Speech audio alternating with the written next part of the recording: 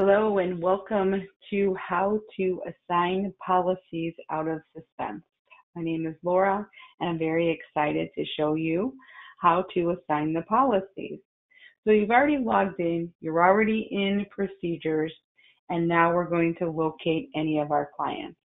So if we do the search where by branch and you put in your branch code and you click find, it's going to find all of your policies that are listed under your branch code.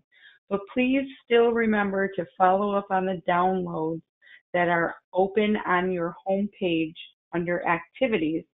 And if you can't find them under your branch code, you may want to search by their first name. So I've located the clients, my first one on my list. I'm going to come down in this area called existing clients and policies, and I'm going to click this find button.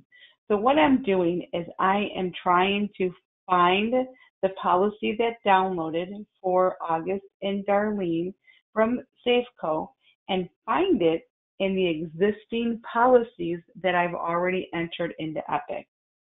I'm going to click find. It's going to locate the account and policy that I entered into Epic, and I'm going to click select existing.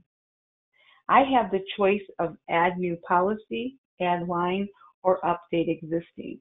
We always want to update the existing policy that we've entered into Epic. And we're going to do that if we have to do any kind of endorsements, if we are canceling a policy, manually renewing a policy. We are always going to work with that original policy that we entered into Epic. So I'm going to hit update existing. Am I sure? Yes, I am. I'm going to get a lookup code right here, and that's our lookup code for that account that we entered into Epic. This policy will download on the next day that we run Suspense, which would be every day except for the Saturdays and Sundays. So if you assign a policy out on Friday, it's going to update into this account on Monday morning. If you are assigning out a policy and the update existing is grayed out, that means you need to change the effective and the expiration date on that policy. So if you click the change effective expiration date hyperlink, another pop-up is going to say, hey, do you want to change this? And you're going to say finish, and yes, you do. So it will automatically change and update your effective date for you. Now, what's here in Suspense that was downloaded, this is the correct information. The policy number is correct. Your effective dates, they are correct. So whatever was downloaded is the correct information. If you believe that the effective date should be a different day, then you need to contact the carrier and change that effective date with them. They will then send out another download for you. So you are going to see that these downloads come through. This is a new business. We have renewals that come through, policy changes, any endorsements that you do in the carrier site. They're going to download those changes, and the renewals are going to come through. So these renewals are going to come through, and this is for 2020, 2021. So what it's doing, it's looking for the previous term.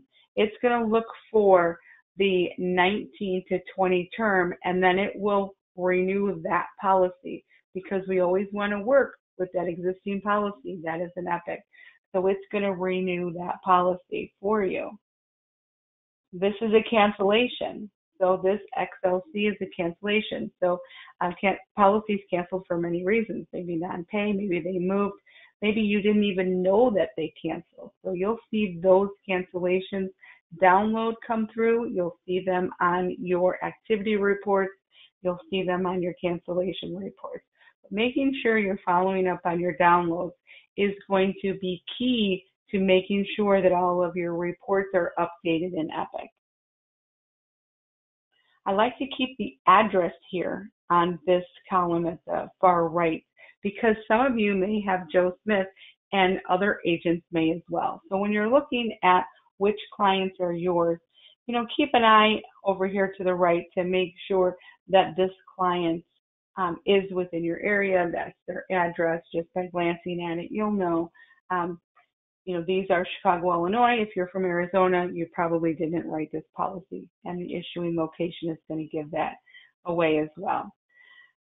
When you're done assigning all of your accounts out of by branch, I always like to clear this filter and then do it by your state. At least do this once a week, every other week, but try to come in here, go into the issuing location and put in your state. I'm just going to put in Illinois and search through and assign your policies that are yours. So go through them. If you see that there's a policy that's yours, maybe that carrier didn't send out that branch code, and that's another way to make sure that you're following up on your downloads. And if you have any questions, run into any problems, please email training@asnoa.com. And as always, be epic.